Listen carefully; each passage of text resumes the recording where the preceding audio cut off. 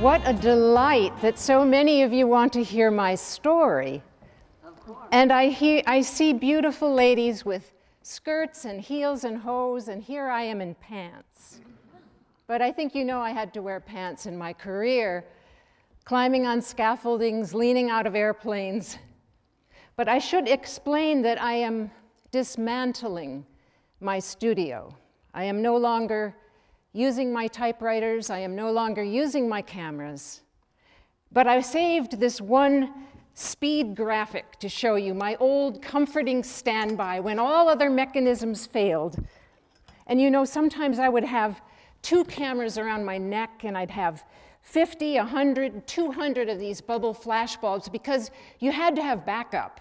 Something always went wrong. But let me ask you to step back in time so I can explain how I became this famous photojournalist. Well, I used to love going on nature walks with my father in Bound Brook, New Jersey. We would find snakes and turtles. I'd put them under the dining room table. Sometimes I would go into school with a snake around my neck, a puff adder. I liked getting attention. My father was an engineer. He was refining multicolor printing. He was a perfectionist. Sometimes I would watch him developing photos in the bathtub. Oh, and one time, he took me to a foundry, and I know that is when my love of machines began. There were machine parts being made out of molten steel, and there was the sudden magic of flowing metal and flying sparks and heat and energy and power. I loved that. His philosophy was, never finish a job until you have done it to suit yourself and better than anyone else requires you to do it. And my mother's mantra, reject the easy path, do it the hard way. So with those messages burned in my brain, I began Columbia University, 1921. But that January, my father died suddenly. Well, I was able to continue the semester. I took a photography course from the famous Clarence H. White. I was concentrating on composition and design. I think my father would have loved to have heard about that. Well, then I had to make some money. I was going to be a counselor that summer in nature and photography. So my mother gave me a used Leica reflex camera with a cracked lens. But that didn't matter because pictorialism was in vogue. Everybody wanted their photos to look like paintings. So it worked out. And you know, I would set up a little shop, and I was selling my photographs to the townspeople, to the staff, to the parents.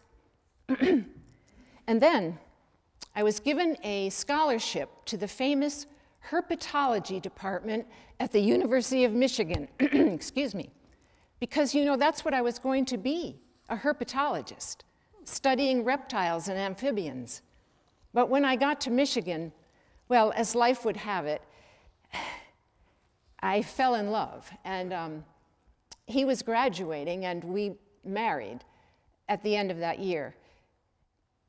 The marriage was a disaster. Starting with his mother joining us on our honeymoon, and then telling me a few weeks later she never wanted to see me again. I really tried very hard. In fact, I stuck with it for 2 years. But I finally said goodbye to Mr. Chapman and finished my college career at Cornell University, where I was taking photographs again, and the professors noticed that I was taking photographs of the stone buildings and the library tower and through the grill work, and they thought I should become an architectural photographer. That had not occurred to me. So I went to a New York architectural firm with my portfolio, and they said, well, yes, that would suit you very well. So what I did upon graduation from Cornell is I moved to Cleveland because some of my family was there, And it was an industrial city, just perfect for me. There was Lake Erie and the Cuyahoga River. There were bridges and trestles. There was the terminal tower going up under construction. And I would spend hours experimenting with abstract patterns and repeating patterns and a sharp difference between dark and light, because pictorialism was going out and modernism was coming in. And then I met a man named Alfred Bemis. He was a photographer's assistant in a store, and he admired my talent, and I admired his technical ability. So soon I was hired by the Chamber of Commerce for their monthly magazine. I was hired for the Union Trust Bank, but I wanted to get into Otis Steel. I went by that factory every day. And finally, I wrangled myself an interview with Mr. Coulis, 1927, Otis Steel. Well, I believe there is a power and vitality in industry that makes it a magnificent subject for photography. It reflects the age in which we live, and the steel mills are the very heart of the industry, with the most beauty, the most drama. Well, it will just be experimentation for now. No, I won't faint. I am not the fainting kind. Well, Mr. Coulis said yes, and then he went off to Europe for a few months. So Beam and I went into that mill every night with the snow behind us and the blistering heat in front of us. I was trying to get the 200-ton ladle pouring out the molten steel. But all of that red and orange and all of those sparks and fire, it was all black. And then, miraculously, this friend of Bemis's was on his way to Hollywood with flares. So when we put the flares up and I took the photo, that white light was the clarity that we needed. And let me show you what I was able to come up with. Yes, the molten steel. The heat of it, can you imagine? And then this photo of the 200-ton ladle won me first prize at the Cleveland Museum of Art. Well, when Mr. Coulis came back, he offered me $100 a print. It was almost 10 times what I had been getting. I wrote in my diary, I want to do all the things that women never do. I want to become famous, and I want to become wealthy. My jobs have increased. I've been hired by an architectural firm. Chrysler and Republic Steel are interested in my work for advertising. I've opened my own studio in the Terminal Tower, and I've changed my name from Peggy White, Margaret White, my father's name, to Margaret Bourke-White, my mother's maiden name. Has more gravitas, don't you think? And then I received a telegram. Have just seen your steel photographs. Can you come to New York within a week at our expense? Henry R. Luce, Time, the weekly news magazine. Huh. Well, I knew Time. I wasn't interested in photographing political personages. There were all these trains and boats and factories waiting to be photographed, waiting for me. But I suppose a few days in New York would be all right. So I was interviewed by Mr. Luce himself. Who are you? What are you? Why are you taking these steel photographs? Is this your hobby? Is this your avocation? No, I said. This is my profession, and a very serious one. Well, what they were going to do was launch Fortune magazine that would combine business and industry, and words and photos would be partners, and they wanted me to be the first photographer. So I signed the contract, but not until they agreed to give me half of the year off for my advertising work and my commission work. I wrote to my mother, I feel as if the world has opened up to me, and I hold all the keys. But then came the crash. 1929, the stock market crashed.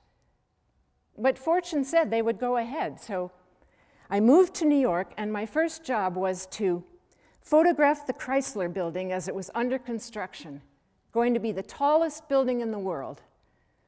Sometimes I would be out on the scaffolding in the wind with 3 men holding my tripod, trying to get shots of the New York skyline or of the Chrysler Building.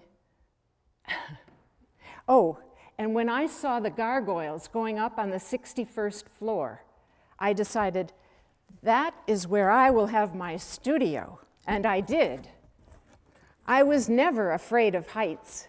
I would crawl out on the gargoyle and take pictures.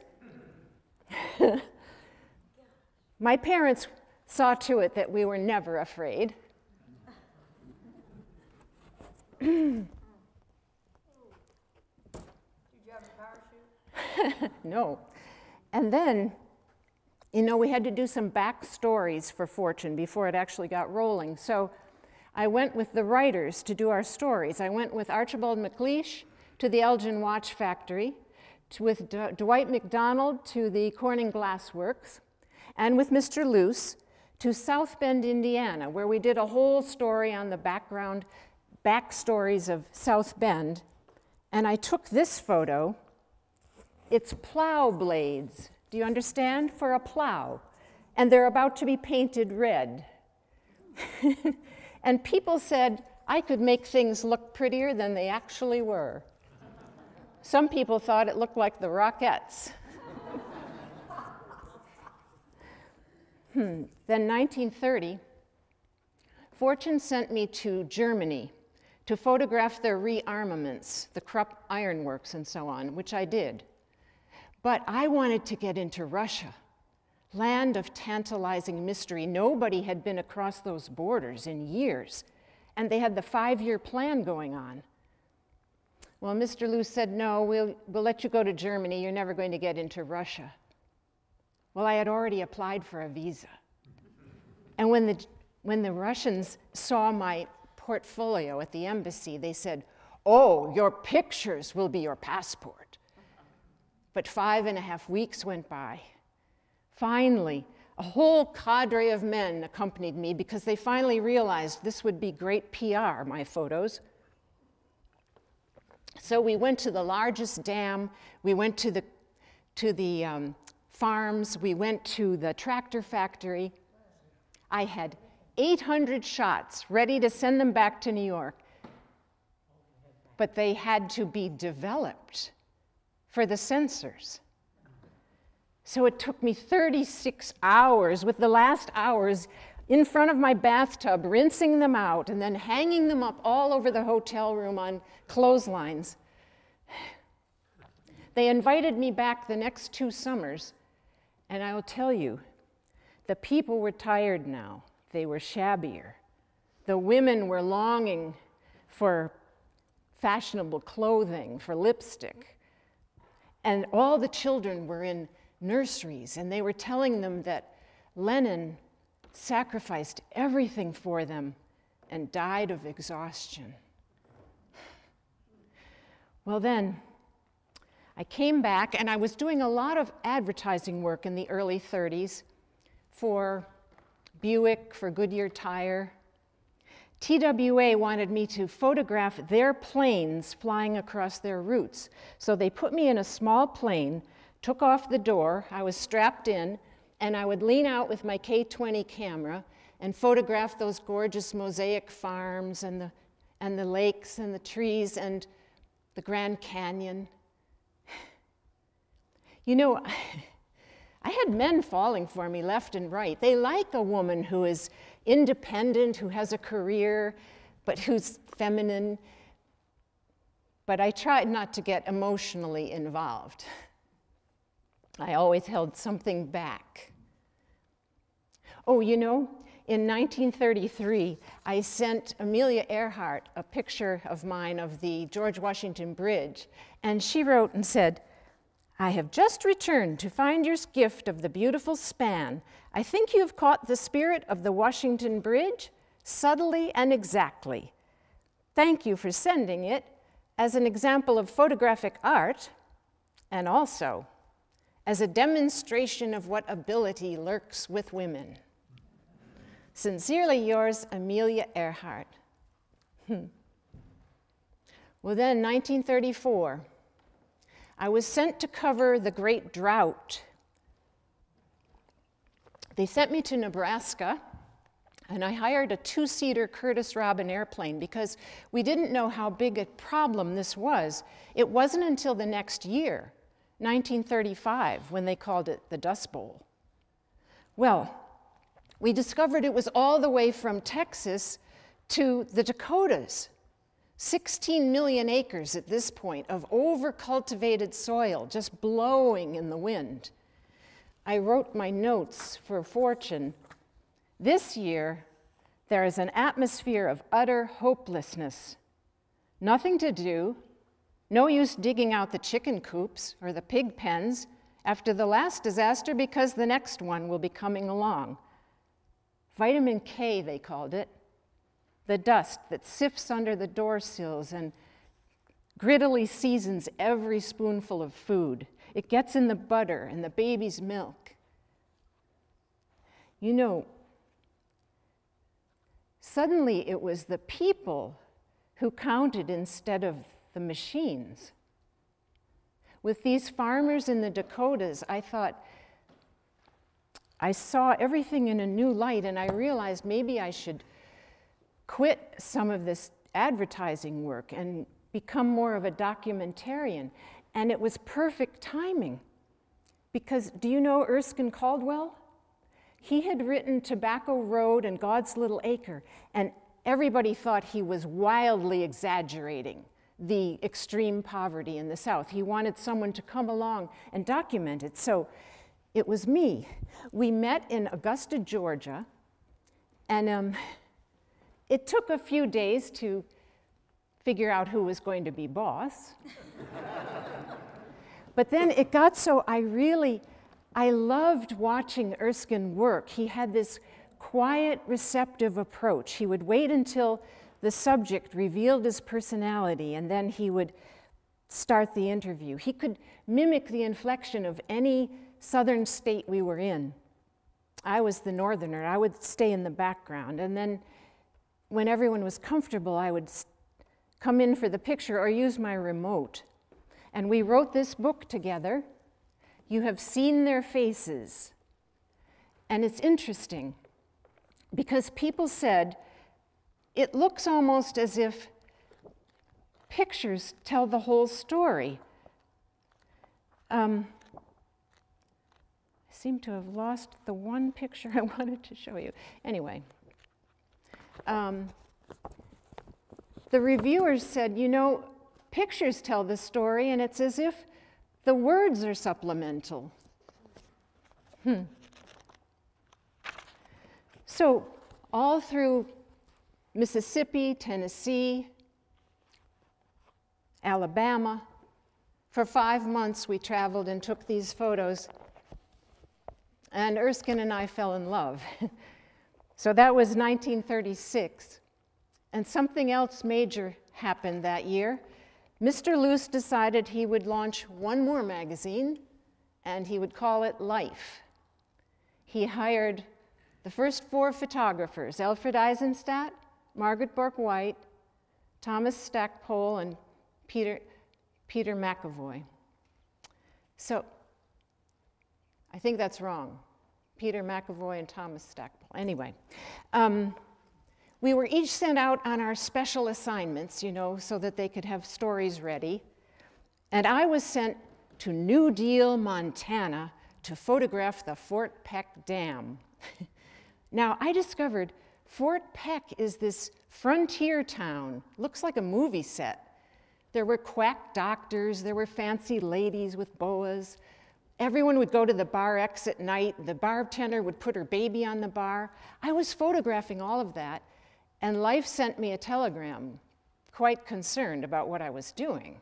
And I said, don't worry, I'm still taking the shots that you want. Here's the diversion tunnels for the Vortec Dam and all kinds of construction pictures that I took. And I won the inaugural cover of Life magazine. November 1936, the Fort Peck Dam. And what they put into the magazine was, photographer Margaret Bourke-White had been dispatched to the Northwest to photograph the multi-million-dollar projects of the Columbia River Basin as only Bourke-White can take them. What the editors got was a human document of American frontier life, which to them was a revelation. Well, what we had created was the new photo essay, where photos tell the whole story. And then they sent me to the Arctic tundra to accompany the Governor General of Canada as he was going about in a steamboat meeting his constituents. And what should happen at one of the first stops, someone came on board and said, "Does anyone fit this telegram?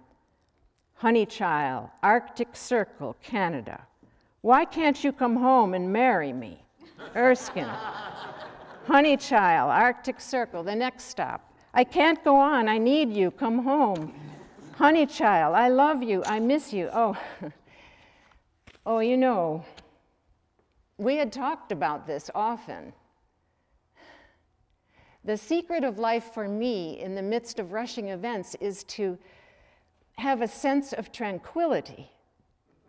I had chosen a life that dealt with tragedies, mass calamities, human suffering, human triumphs. In order to record that and understand what I was recording, I needed to have a sense of serenity as kind of balance.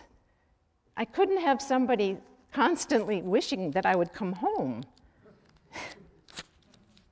Well, oh, then, you know, I was invited to the White House, and I took photographs of the president, and I sent a letter with all of my photos to the secretary, and I said, "Enclosed are many photos of the president and his staff, and especially one for the electrician, who said, 'They always promise, but they never keep their promise.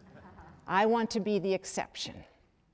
And then Mrs. Roosevelt asked if I would come to the White House and photograph the whole family, and she sent me a message saying, "Artist, genius, Wonder Woman. I have never seen such pictures. They are really extraordinary. I hope we didn't wear you out, everyone firing questions at top speed. Do come and see us again when you have the time to spare, and we can just sit around. Sincerely yours, Eleanor B. Roosevelt."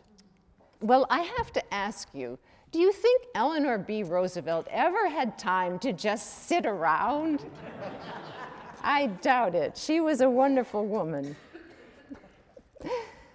And then, 1937, they sent me to cover the Louisville flood. I got the last plane in, and I had to thumb a ride on a rowboat to get into town. The Ohio River had overflowed its banks, and all of the people in the low-lying areas had been flooded out and lost everything. I came upon this bread line, and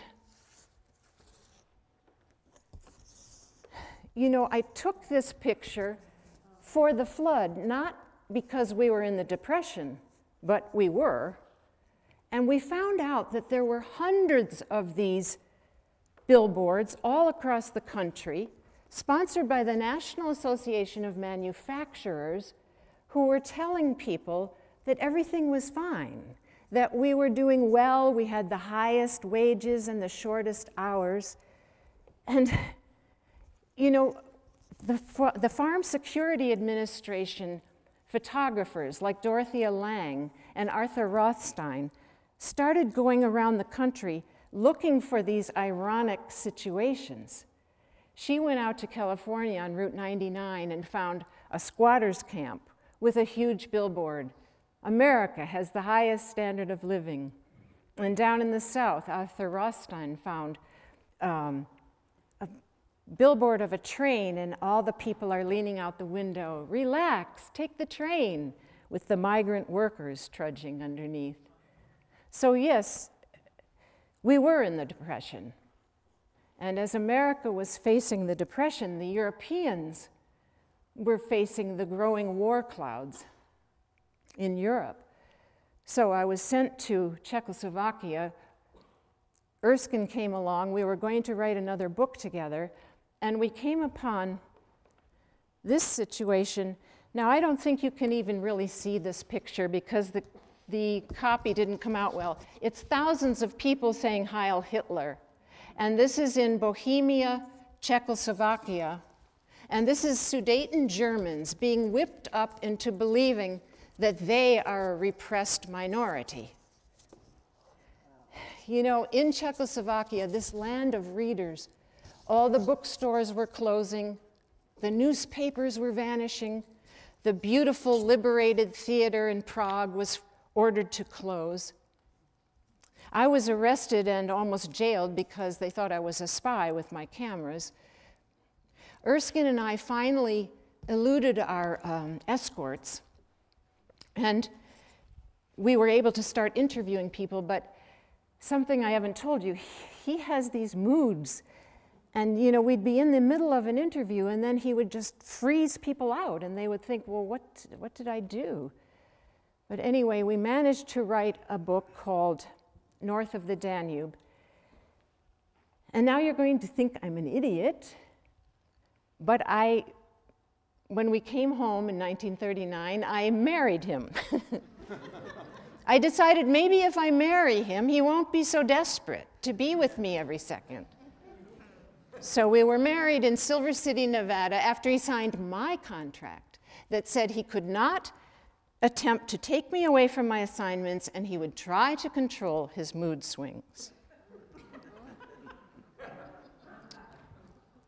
So 1941, the Nazis and the Russians had formed a non-aggression pact, but my editor, Wilson Hicks, was sure that the Nazis were going to break that pact, and he wanted me to be in Moscow before any other reporter.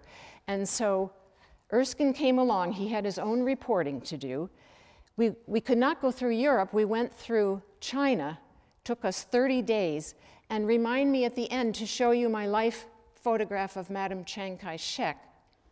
Anyway, we did get into Moscow just as the Nazis were attacking the Kremlin. We had a hotel room directly across from the Kremlin. Now, this was gorgeous. It was spectacular, I have to tell you, as well as terrifying and so noisy. You just wanted to go down into the subways. But I did not do that because this was my job. So whenever they came around looking to make sure everyone was out of the building, we would go under the bed. You know, one time, Erskine was going off to do a radio interview, and I took my cameras over to the embassy and put them up on the roof. And I was getting ready to photograph, and then I heard something coming, and you know, when something's coming in, the whole atmosphere changes. And so I grabbed my camera and went in against a wall, and all the windows in the embassy blew in. And that night, I actually did have to go down in not such good shoes, all the way down in broken glass. Anyway, all this time, I was trying to arrange an interview with Stalin. And finally, Harry Hopkins, Roosevelt's envoy, arranged it for me. So I came in. Here was Stalin. He was much shorter than I thought. And all pockmarked, not at all what you see on these giant posters all over the country.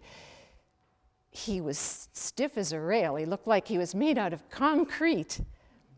I said, "Would you like to sit down?" Nothing. I said, "Remember I took photos of your mother in the 1930s? Nothing. So I started getting my things together, and I suddenly dropped this whole pile of bubble flash bulbs. So as I was crawling around, picking them up, he burst out laughing. And I grabbed my camera and got this shot with just the hint of a smirk left on his face. So,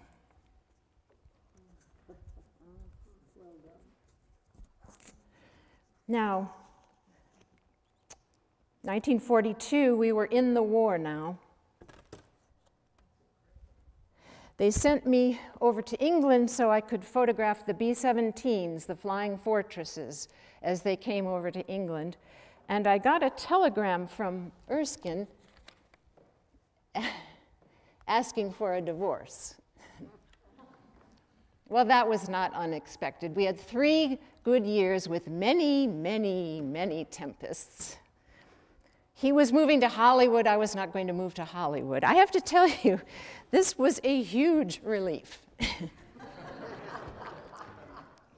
And I have always said, work is something you can count on. It is a lifelong friend that never deserts you. So I asked General Doolittle if I could go on a bombing mission.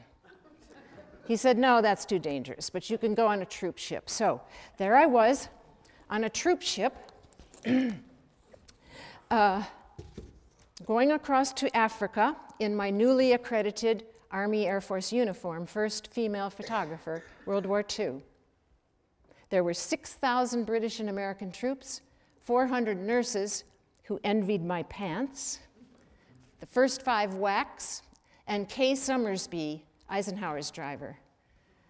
There were rumors that we were being stalked by a submarine, and about the 3rd night in, we were hit by a torpedo. I grabbed my bag, threw out all my clothes, put in my Linhof camera, my roll-eye, my best lenses, rolls of film. I had the life belt over my shoulder. I had my helmet on my head. We all got in line. Everybody was very calm. We had rehearsed this twice a day. Then I got into lifeboat number 12, which was half filled with water. And when we got down, it was so turbulent, and we figured we had no rudder. Then all of the other ships in the flotilla moved away. They didn't want to bring attention to us. We could see our ship going down. One of the other lifeboats capsized, and we took in a nurse with a broken leg. I tell you, I think this is the only time I was ever actually afraid. You could hear some lifeboats going by in the dark singing, "You are my sunshine, my only sunshine. You make me happy when..." Oh, finally in the morning, a British plane went by, everybody waved, and I got out my cameras. So we were saved. And who should be the first person I see on land in Africa but Jimmy Doolittle, General Doolittle, who said, "Maggie, you want to go on a bombing mission?" I said, "You know I do. I'm not going to stop asking." He said, "Well, you may as well. You've been torpedoed." So now, here I was. I had lost everything on the ship. The Signal Corps loaned me this high-altitude flight suit and the K-20 camera. And they said, "Don't take off your electric mittens over 15,000 feet or you're going to lose your hands." And we had to have oxygen masks over 10,000 feet. You know, there are 10 men on a bomber. It's very crowded. So General Atkinson was climbing and diving and swerving, and we were going from place to... I was trying to go from window to window. I've been through that in aerial photography. It wasn't until we landed I realized we were being shot at. Well, the mission was a success. They bombed a crucial airfield in Tunis, Tunisia. Well, I've been keeping up, a correspondence with General Atkinson. I wrote to him the other day and said, "Hi, General. Speaking of battle jackets makes me sad because mine was sunk. I understand I'm getting another." Well, then, you know, some of you may have relatives who were in the Italian campaign.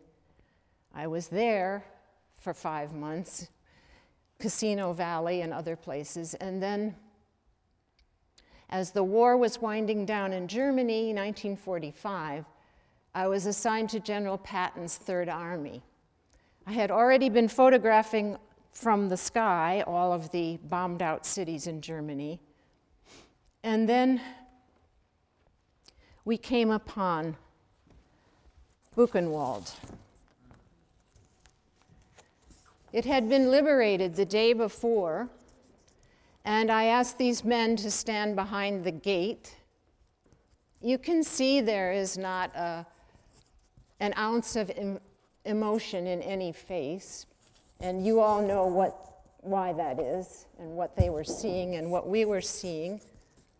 General Patton was so incensed that he sent his MPs to a nearby town to bring back 1,000 civilians to see what their leaders had done. They brought back 2,000. People ask me, you know, how can you photograph these atrocities? And I think it's, you know, I think the camera is like a barrier in between so that I'm not quite seeing what I'm photographing. Anyway, after this I went to Essen and stayed in Alfred Krupp's castle. They had him under guard in the maid's quarters, and he came up for me to interview him and photograph him, and they used that in the Nuremberg trials. So I think you're tired of hearing about the war. I was tired after 5 years of photographing the war. So in 1946, they sent me to India to photograph Mahatma Gandhi. Now, this was a country on the threshold of freedom from Britain, and Gandhi was telling his people, you need to spin and weave so we can make our own clothes and we won't have to import from Britain. So when I went for my first interview with Gandhi, they told me I had to learn how to spin. So deadline or no deadline, I learned how to spin. And then I prepared to go in to speak to him, but I had to follow the rules, and Monday was a day of silence. So I could not speak, and they said I could only take three flashes because he does not like light. So I got ready, I took my first flash. It didn't work, I don't know, it was too damp or something. I took the second flash, that worked, but I forgot to pull the slide. So I took the third flash, and that worked. And I got this picture of Gandhi, and you know, his creed is nonviolence. And so the spinning wheel is the perfect weapon. I accompanied him to Simla for the Freedom Talks and back to New Delhi, where he lives with the Untouchables. And he always talked of a united India where the Muslims and the Hindus would get along together. But Muhammad Jinnah wanted the Muslims to live in an area of Pakistan. So there was violence and clashes, and you've all seen those stories as well. I went back home to the States and did a great deal of research on India. And then in '47, I went back, photographed the wealthy, the untouchables, and this huge, great migration with all of the Muslims heading into Pakistan and all of the Hindus and Sikhs coming down into India. Gigantic thousands of people in both directions. We talked about the caste system and land reform and always non-confrontation. He had just come off a 6-day fast. He always fasted to say, stop the violence. And that night, on his way to evening prayer, he was shot and killed by a Hindu fanatic. Well, then, you know, I went to South Africa on a shoot, and I went to Korea and did a nice little story. There were plenty of photographers in Korea covering the war, but I wanted to do a human interest story, and I found one. There was a young man who had left the South Korean army to join the North Korean army because they paid more. And then he realized his mistake and came back out. So he was going to be escorted back to his South Korean town, and I came along. So this was going to be difficult. His brother thought he was a traitor. You know, everyone in the town was wondering about him. But we got back to the town, and finally he made peace with his brother. And then he saw his wife and the baby he had never seen. But the story was his mother, and she was in another village. And you know, when you're a photographer, you have to be in the right place at the right time. And now the light was going, first of all, and the mother wasn't there. But suddenly everyone saw, coming through the fields far off, somebody coming along with a stick. And she came, and then pretty soon you saw her stop and drop her stick, and then Jim curled Jin, and they ran together, and I got these wonderful pictures of them hugging, and she was singing lullabies to him because she thought he had died. And it was a beautiful story, and it also proved that I am not a communist because I had been accused of being a communist. I did not come before McCarthy, but I thought that was one way, maybe, to prove it. And while I was in Korea, I noticed my left arm and left leg were beginning to feel heavy. So when I came back to the United States, I went to a series of doctors, and nobody seemed to know, or they weren't telling me. Finally, they did tell me that I have Parkinson's disease. I don't have the shaking palsy that so many people have, but I have lost a bit of my balance, and I've thrust myself into exercises. I wad up newspapers, I wring out wet towels, you know, to keep me stronger. I walk 4 miles a day.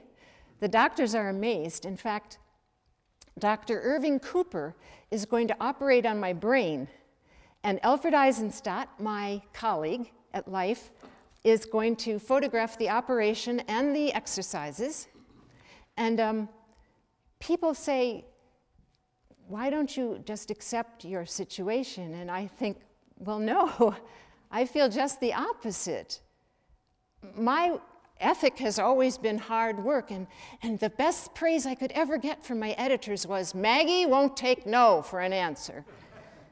So I'm working hard, and what I want you to do is keep up your subscriptions to Life so you can see this. It's all going to be in there, the whole thing. And I thank you very much for coming this evening, and thank you for your patience. I appreciate it. Thank you.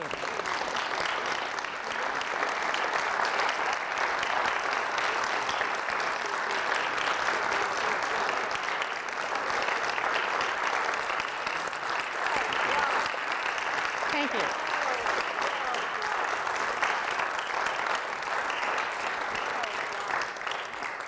What a grand lady. Don't you think? Thank you so much for coming. You're a very nice audience. Everyone was just riveted, you know? Because isn't this amazing? Yeah. And so many people I'm telling about my new show, and they don't know who she is. And that's the whole point of me going around, you know? I mean, she was ahead of the men in a lot of this. Yes, yes, yes. Did you ever work in color? And I wasn't very good with color.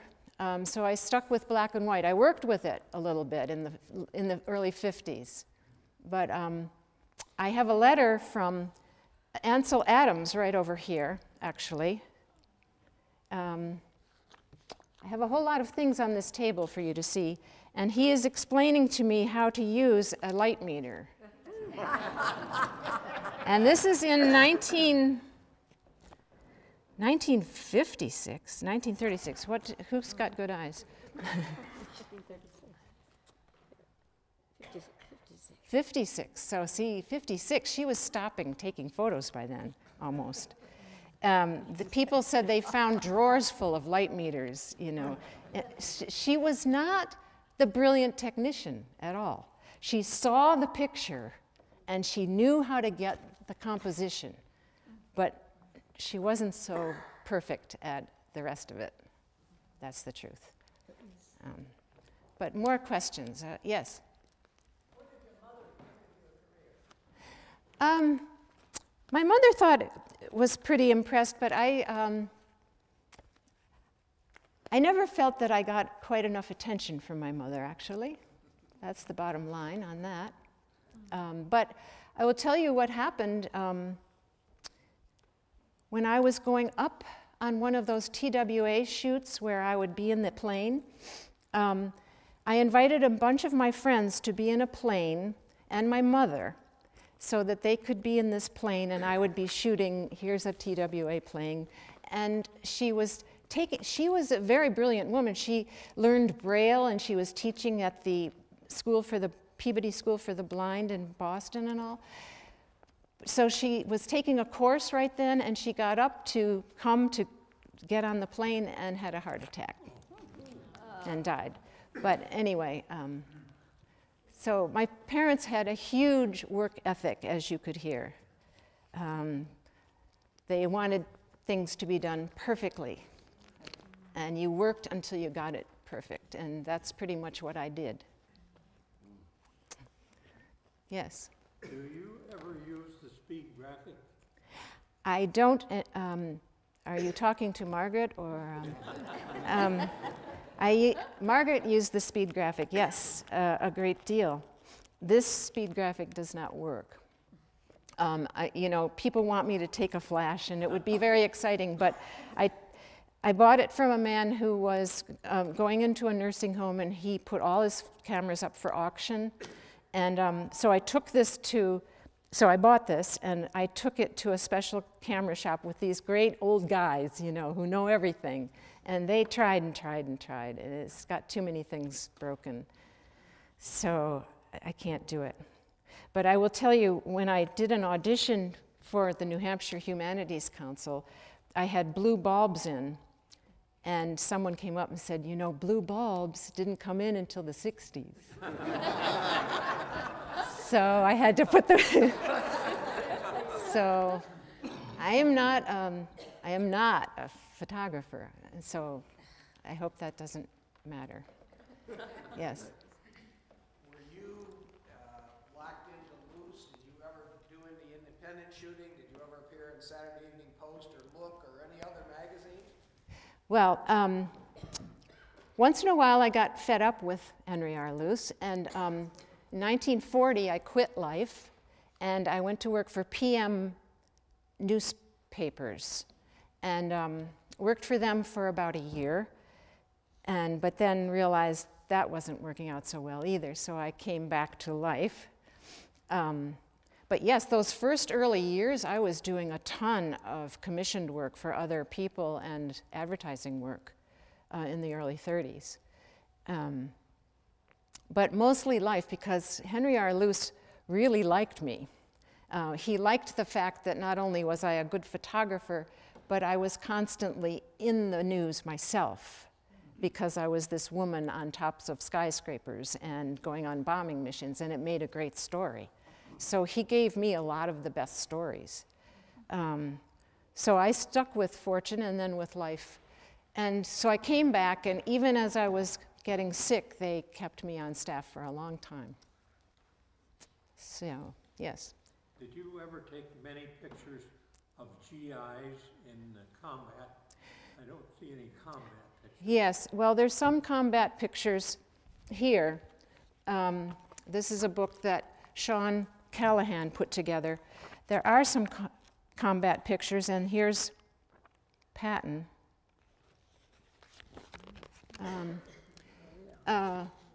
But the thing is, one of my major combat stories was in Casino Valley. It was called Purple Heart Valley in Italy. And there were medics and I was taking pictures of the medics, you know, with flashlights trying to operate, and we and the nurses and everyone would have to dive into the mud every time something came, because the Germans were all around the edges on top, and we were in the valley, which is a disaster. And so I took all of these shots, and I interviewed all of these soldiers. We had such a show. And I sent it all back because oh, here's the Great Migration in India. I sent it all back because it had to go to the Pentagon for censorship, and that particular batch, they lost. And I even went down there and searched the entire Pentagon. And they lost that whole campaign. So things happened in those days. It's very different than what it is now, you know. This is a wonderful book. I got it, you know, one of those used books on Amazon, because you can't get a lot of the books anymore. I don't know if I should show you. Some of these you don't want to see. What's the name of the book? It's called The Photographs of Margaret Bourke-White, and it's by Sean, S-E-A-N. Here she is. Isn't she beautiful? Callahan, Sean Callahan. Yeah. You know, Margaret had a lot of secrets. And if you read her autobiography, you have one story. If you read her biography by Vicki Goldberg, you hear a lot of other stories. The fact is, first of all, when her father died, when she was 21, she found out she was Jewish. Now that is very interesting because, well, she kept it secret, and you can see why. Because in the 20s, weren't there quotas? You couldn't get into college, probably, remember? If you were Jewish. So she kept that quiet. And then she never told anyone about her first marriage or the fact that she was divorced, because you don't want to be a divorcee either. I mean, things were different in those days. You didn't just blab. You kept things quiet. So she had a whole myth about herself, even how old she was. It kind of seemed like she just came out of college and was suddenly this fabulous photographer. And actually, she had learned photography from her father a little bit, from her first husband, from Michigan, from Cornell. She didn't just pop up out of nowhere. So that was all part of it, I guess. You know, she was this fascinating woman. Where did she come from? Yes. Did you ever know Edward R. Murrow or photograph him or anything? No, I didn't find anything out about Edward R. Murrow, but she was on, she probably was. She was on radios with Susan Stamberg or somebody. H.V. Calmar? No. None of those names have I come across, but I did run across a radio interview. She has two nephews who are still alive, Toby White and I forgot the other man. And I went through their emails and came upon a radio interview of hers, which was kind of nice. And you know, you can go on the web and listen to Eleanor Roosevelt and listen to Amelia Earhart. It's really interesting. So you can hear what they sounded like. Margaret sounded much more refined than I did. She sounded much more, well, I was planning to go and I was planting my garden, but I could not bring myself to do that and be this excited person. I couldn't get that, you know what I mean? So I just had to do pretty much my own voice, I guess. But she was exciting. I wouldn't have a billionth of her courage or ever ask to go on a bombing mission or, you know? She was very brave, yeah. What in addition to her parents being demanding perfection and working very hard, what do you think went into her wanting to defy tradition? Because nice Jewish girls get married and have children. Well, it was early. I think it really was early watching her father with the developing and going to that foundry. I mean, why else would a woman want to go in a steel mill? She got, you know, some girls go on horses and they like horses. She went to a foundry and she liked that excitement of that heat and sparks. How can you explain that? I don't know. But that's what she liked. And she figured out pretty soon that this was she was going to be famous. And remember, she said, I want to be famous and I want to be wealthy. Was she? Yes. Well, that's another story too. When I went to Syracuse University, that's where all her papers are, which is funny because she never went to Syracuse. She went to 4 other universities, but not Syracuse. But they asked her if she would donate them, and she said yes. So I did my research there and came upon all these things in the 30s where she was in arrears all the time to Kodak. And there would be a letter from Kodak, dear Miss Bourke-White, we still need the $400, blah, blah, blah. And then writing back her secretary, dear Kodak, as you know, we're still waiting for another job to come. And it was just letters and letters and letters. Everyone was so nice then. You didn't call up and say, get your money, you know? Letters, lovely letters for weeks and months. And partly because she just kept buying more equipment, and she also tried to buy a lot of nice clothing, because people said, you know, if you're going to get a job, you need to be very well dressed and everything. So she was always, as her biographer said, she was always over her head, both in her work and also in her finances. She was always over her head. So, and you had a question. How long did she keep her diary? Well, this, she kept the diary. Well, I just found letters and letters and letters and notes and notes, and I didn't even find half of it. The biographer was able to interview people. She was able to interview a whole lot of the life staffers, and that makes for very good reading, I advise you. Up here I have my bibliography, so it has some great books, and also the different places that Margaret Bourke-White is going to appear, and some more books for you to look at, and Madame Chiang Kai-shek, too. So, I mean, she really did meet all of the famous people of her day and did a good job of it. So, yes? For all the things you did in the air, did you ever learn to fly a plane? No. No, never learned to fly a plane. I just like to go out with the pilots. Yeah. Yes? So you talked about a few people that were mentors for her. Were there some women photographers that she was a mentor for in later eras? Well, it's interesting that you say that. I have, because I'm really trying to learn, I've made a list of all the different female photographers starting in the 1800s and coming down, and many of them mentored each other. Margaret wasn't very friendly.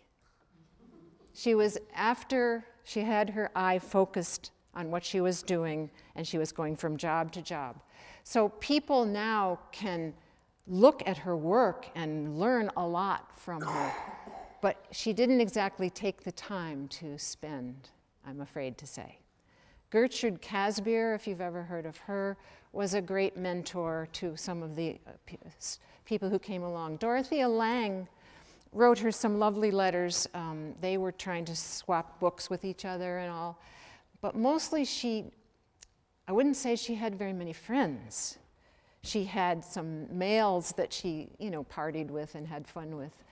But when she was sick, at the end, there was really nobody. How old was she when she died? Well, 67. But she was like 48 when she got, 50 when she got it. So there were 19 years of slowly. So many more people would know about her if she'd had that extra 10 or 20 years. Can you imagine? I mean, 48 or 50. So where did Where did she really learn her photography? Or was it self-help? She learned it from, a little bit from her father, but she never said that. She learned it from her first husband. While they were at Michigan and then they went to Purdue, she learned a lot from him. But she put him aside and never talked about him again. And then she went to Michigan. When she was at Michigan, they wanted her to be the photo editor already. So somehow she already knew a lot after her first year of college. Oh, she took that course from Clarence H. White, and that is very important.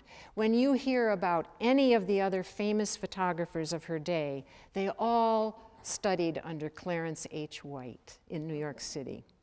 And So where was he? he was in New York, and he was at Columbia, and he was giving lessons to a lot of famous photographers. So she learned a lot in those early years, yes. You talked about the relationships. Would you say that your relationship with Eisenstadt and the other staff people was collegial or competitive, or what was the blend at life at the time? It was competitive. Some of the editors made it competitive. They did it on purpose. They made it competitive. So yes, you were always hoping to get that shoot or that shoot. And, well, I have to say, Alfred Eisenstadt said, she was hugely talented, but nobody liked her.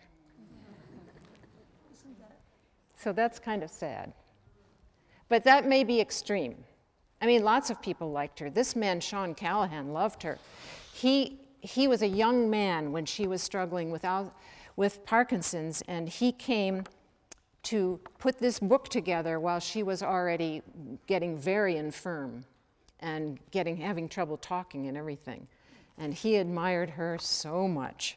And so did tons of other people. And Ansel Adams invited her out to Yosemite when she was getting sicker, and he kept in touch with her.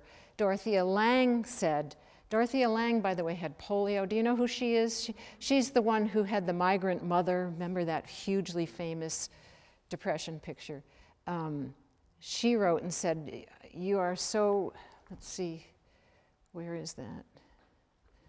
I don't know where that is, but Dorothea Lange had polio when she was young, so she had one leg that limped all the time. So she knew what it was like to be infirm, and she wrote and said, "You're so brave, Margaret," because what her biographer says is she made up for anything she did wrong in her life by that last 19 years, where she just fought and fought and fought and never complained and really was a good model for this is how you fight an illness. So she was very much admired by all of the photographers by then.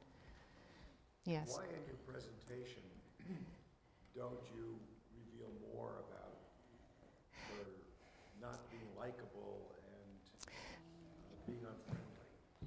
Because how do I do that? I don't know, but it only came out in the question. I know, but I've been through a lot of discussion in my brain about it, and I finally came to the conclusion that I want to be the Margaret that the public saw, and then I will tell you what she was really like.